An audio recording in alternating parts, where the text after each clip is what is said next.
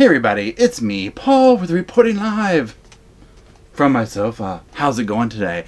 Today we're going to be talking, reacting, reviewing, recapping, whatever you want to call it, about the new trial going on. This is the case against Kelsie Thomas, who has been accused of the death of her child, Chloe. So if you want to know my reaction to the opening statements, what I think, how this trial is going to go, stick around. So July 2018, Kelsie was charged with the death of her 5-year-old, Chloe. Now she faces first-degree murder, as well as child endangerment leading to death. The mandatory is life sentence if she gets convicted on the murder charge, obviously. The prosecutors are saying that she murdered her child, Chloe, intentionally with the pajama bottoms by strangulation on July 19th, 2018. They also say that obviously she tried to make this like, oh no, it was an accident.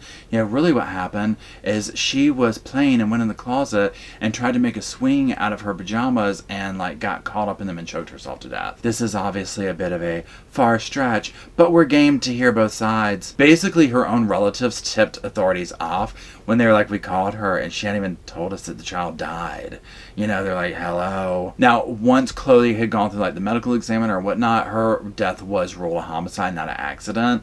And I mean, this didn't take long. It's like a week or so, and they arrested the mother. And basically, they were discovered, look, the pajama bottoms, the way that they were allegedly tied to this wooden dowel to make this swing, could not have supported the child's weight. Now, when she died, the mother, Kelsie, set up a GoFundMe, but that was eventually taken down. So let's talk about what the state said in their opening, what they're going to prove. The state says that Kelsie had Chloe when she was 16 years old, and that the father basically cheated on her and left her. So essentially, this obviously left a bad taste in Kelsie's mouth. The state is essentially lining out, look, we're going to show you all this evidence that shows that Chloe annoyed her, she distanced herself from her, you know, that she was just kind of over having this kid. He says even her mother is going to say, you know, she was asking me to take the child off of her hands. Now he's very, like, he makes this very good statement when he says, we're going to prove that the last thing that Chloe saw here on earth was her mother strangling her. I mean, that resonates very strongly with people. So the state kind of outlines this chain of events, which essentially it's like Kelsie went and put the baby down, Chloe down for a nap, then she went and sat herself and took a nap to get ready for work. And then she gets up a couple hours later, she goes, she checks, she doesn't see Chloe in the bed, she finds her hanging, you know, in the closet. Oh my god, she puts her in the bed. And she's talking about stuff, you know, spitting up, things of this nature happening. And then when paramedics arrived, they're like 3:30, they're like, the baby was cold and lifeless. So right away the timeline is like, you know, with what she's saying took place, it doesn't really make sense. Now the state also outlines all this stuff. He's like, look, you're going to see stuff about her being interviewed at the hospital after the death. You're going to hear jailhouse phone calls. Yeah, I want you to pay close attention to her demeanor, you know, the context of things, how she's saying things. Because basically what's coming down the pipeline is people were like, she didn't bat an eye. What's going to be rough for her is all the testimony coming from family members.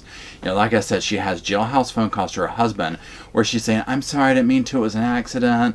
So I mean, this is like a low-key confession here. We're gonna hear another phone call, but basically the mother's on the phone and she's saying, what happened to the baby? I mean, she had to call to find out what happened. I mean, how bizarre is that? Now we're gonna hear from her cousin who says like, yes, she just acted completely unaffected by this. And like the day after the baby died, she was just kind of talking like, oh God, the media's already gotten a hold of this. And she was saying that Kelsie was basically depressed leading up to this because Chloe reminded her of her ex who cheated on her and left her. So that's not good. Now, Chloe had remarried. Chloe had a new husband, and they had a kid together. And so this is like one of the catalysts here is she has almost like this new family. And so it was almost like Chloe was this reminder, you know, of, oh, you remind me of the guy who, you know, treated me like crap. And so her family members will say, yes, she treated the kids noticeably different. You know, she did not give Chloe attention. You know, Chloe was a third wheel. And that's an awful thing. I mean, that's just a horrible thing. Now, another huge part going on here is the state has a confession on their side. So the state's like, look, she went from lying about it to confessing. So hello. Now, the defense gets up there and they're like, look, I just want to remind everybody innocent until proven guilty, which I get, you know, but it's always kind of like, okay, that's what we're starting off with. Now, the state says this was a false confession and that we're going to hear from experts. Now, here's my thing, y'all. I mean, false confessions are a thing. There is a science behind it. They are figuring this out more and more. There are a lot of people in jail over these, and I know it seems to us like, how could someone do that? Da, da, da, da. You know, but I think each of these needs to be looked at. So when somebody rings that bell, I am definitely like, okay, I want to see this. Now, here's my thing with this case. The fact that the state is saying, look, you're going to hear from these family members who are saying A, B, and C. That's where I'm more like, yeah, this isn't good. You know, and we actually do in the first day, the mother gets up there, the cousin gets up there, and they're backing this stuff up.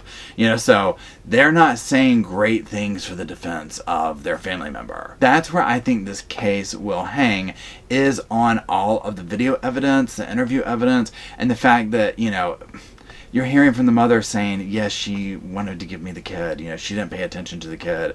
And the cousin saying, you know, yes, she was like, you know, kind of happy to be done with this. So there's that. So, I mean, you know, right off the rip, I personally think she's going to be found guilty. You know, I mean, obviously everybody gets their day in court here. I want to see the videotapes of the interview to see that. But even if you took the false confession part out, just some of the testimony that I'm seeing, unless the defense can rip that up, I'm like, yeah, this isn't good. It was a horrible, brutal way for that child to die. And the fact that the child was basically treated like, you know, some third wheel that didn't belong in her own family, all because her dad was kind of crappy, probably. I mean, really? Come on. So, you know, we're going to have to see. But that's it on this one. We'll revisit this one if everybody here at the Sofa Squad wants to. I really appreciate you tuning in. Don't forget to check out all the links below. And I'll talk to you later.